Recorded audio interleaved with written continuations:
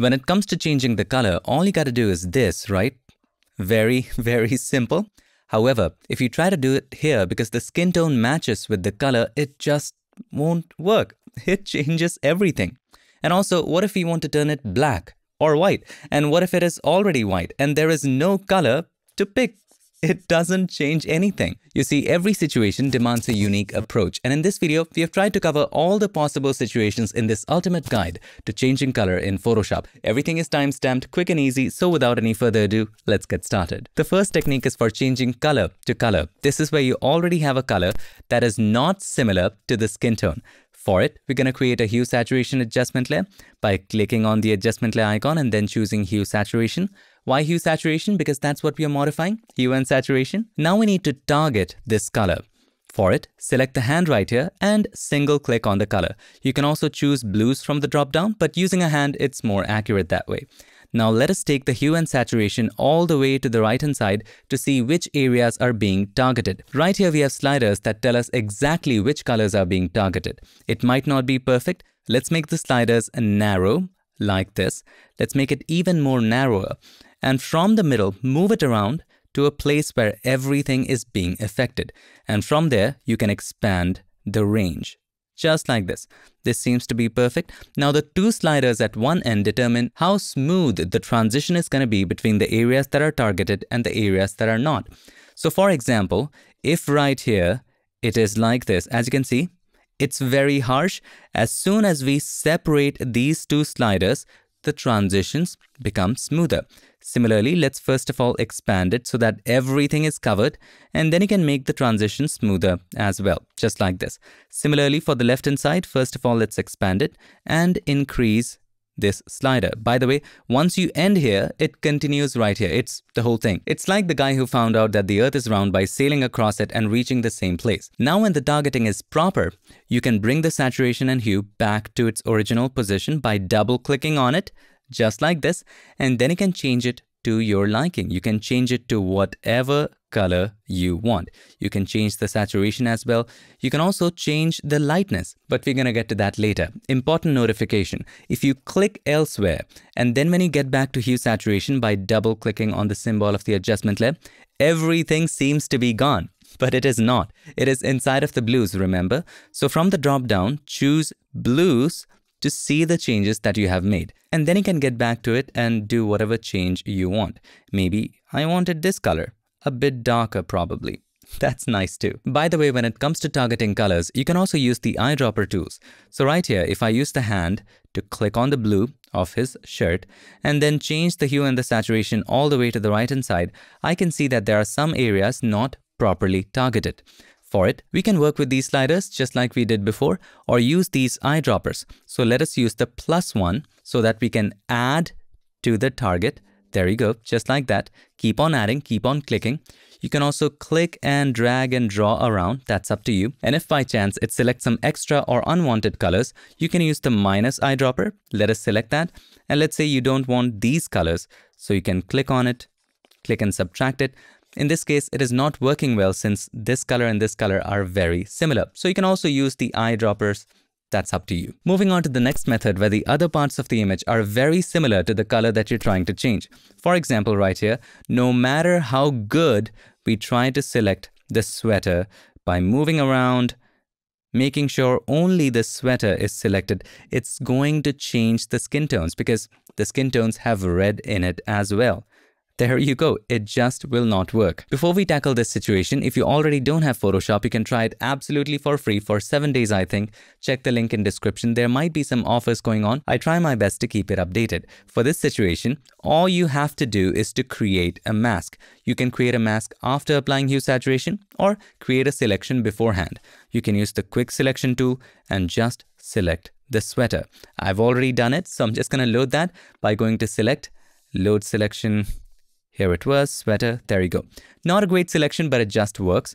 Now with the selection active, you can create a hue saturation adjustment layer, just like so. It will be created with that as a mask. And then you can use the hand just as the previous method, target it, change the hue and the saturation all the way to the right hand side. You want to make sure you expand it nice, just like that. and it works perfectly. We can change the hue to whatever we want. We can change the saturation to whatever we want. And it just works. Purple sweater. Looks good. Barney. Now, what if you want to change a color to black or white? Here it is pretty easy. So I've targeted this color, as you can see, just using the previous method. Don't miss anything. All we have to do is that instead of changing the hue, just decrease the saturation and slowly and gradually decrease the lightness.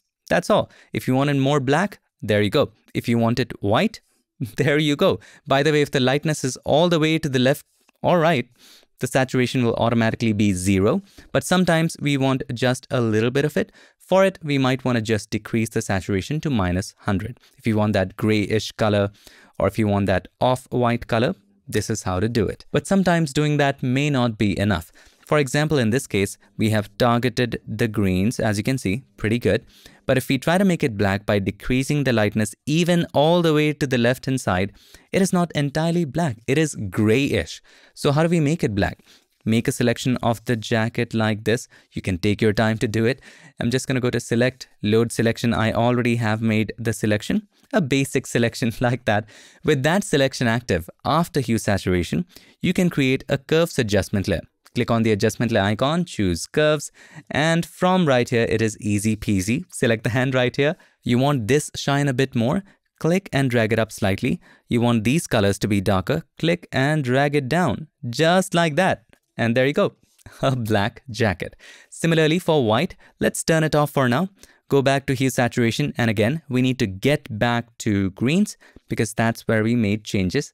And now increase the lightness like this. Again, it is gray, it is not white. Let's turn on the curves. Let's open up the properties of the curves by double clicking on the symbol of the adjustment layer. If you don't see it, let's reset it. And all we have to do with the help of the hand right here, simply brighten it, just like so.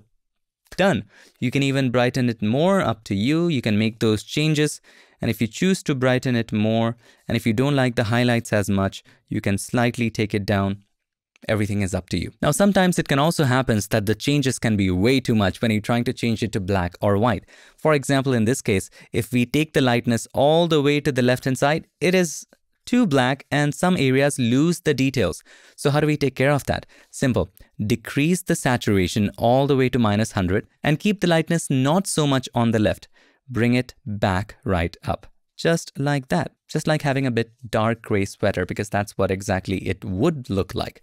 So that's how you take care of that. Before we move on to the next method, I have a big announcement and a reminder that we're going to do a 2-day, full-day Photoshop workshop in beautiful Colorado Springs, hands-on, in person, and we're going to have loads of fun. It's going to be happening in the beautiful ENT Center for the Arts on May 18th and 19th, and I really hope to see you in person. On day 1, we will learn everything we need to know to get up and running with Photoshop so that it never looks intimidating to you and you can start using it in your professional workflows. On day 2, we're going to cover and go in depth into advanced techniques of compositing, retouching, and color grading. This is where you make your photos stand out. Please check the link in description for the passes, and I really hope you can make it. Moving on to the next technique, how do you change the color when it is white?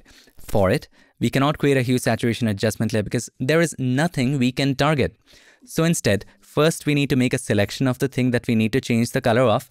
For it, select the quick selection tool and you can make a selection of this.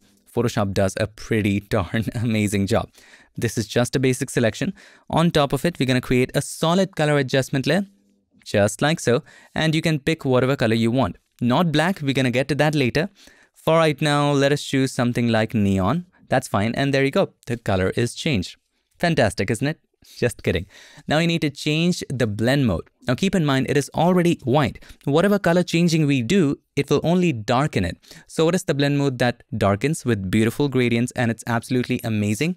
And that is multiply. So change the blend mode from normal to multiply. And there you go. Color changed. However, in areas like this, it is not looking perfect, even right around the hair. For it, we need to go to the mask, select the brush, select a soft round brush with white as the foreground color.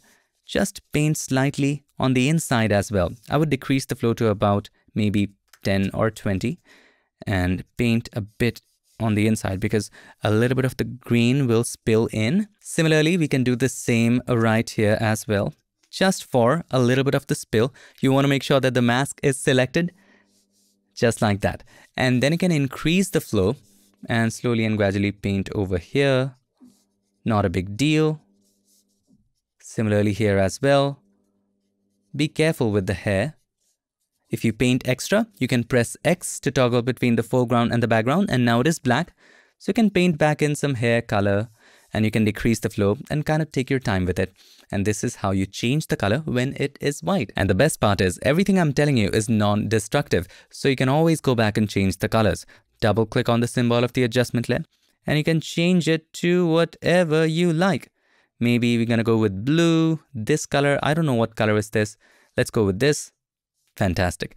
But if you do want a darker color, that brings us to the next technique. When you want to change white to black or any other darker color, it is not as easy as that. It rhymed, by the way, because there's a drastic change not only in color, but also in terms of brightness levels.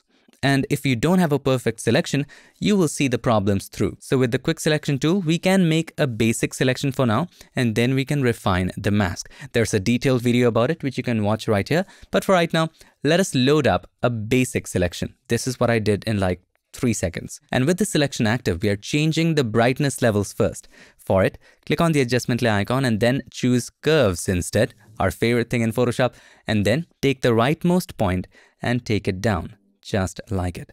But the contrast is gone, so create a point right here and take that down as well. It's getting to where we want it to be, and just like that, you change it to black.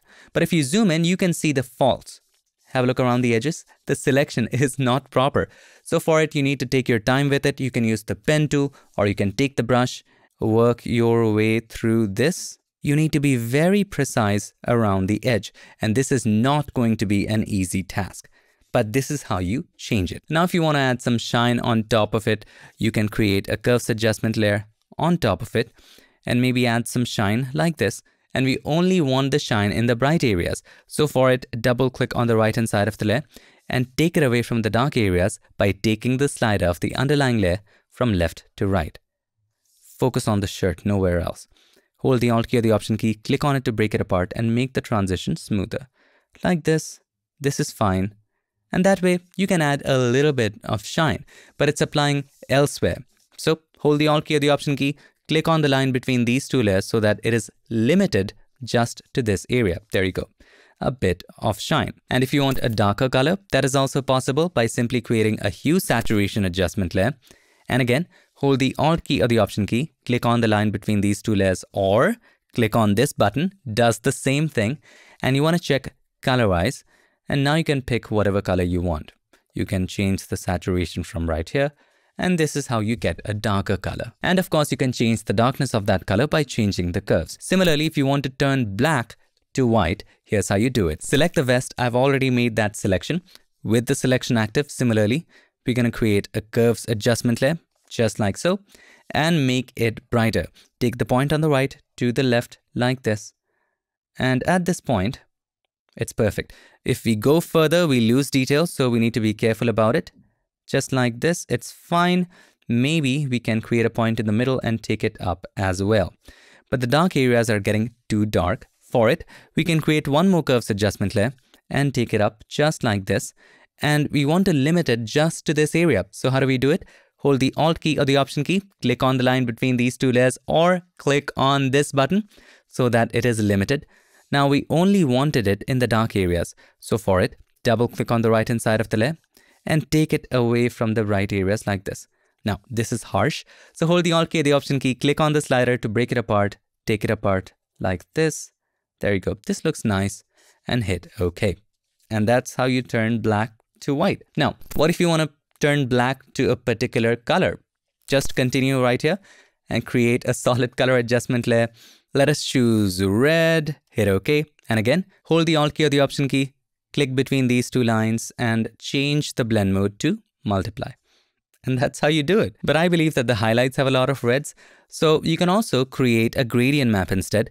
Click on the adjustment layer icon and then choose gradient map and also limit it by clicking on this button. And then you can change the gradient, single click right here. For the highlights, we want less saturated red like this. And for the darker areas, we want this kind of red. Hit OK. hit OK again, and change the blend mode again to multiply. And now you can modify how the highlights are colored, how the shadows are colored. You can have different colors right here. Oh, this looks nice. There you go. That looks way better than before. Let's keep it this way, and you can anytime modify whatever you want. So that is the whole thing about changing colors from anything to anything.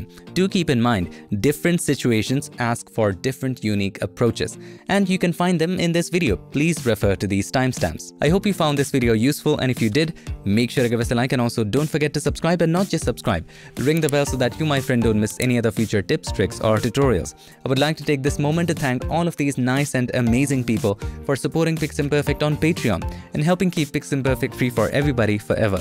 Thank you so much for watching. I'll see you in my next one. Till then, stay tuned and make sure that you keep creating. We're up here.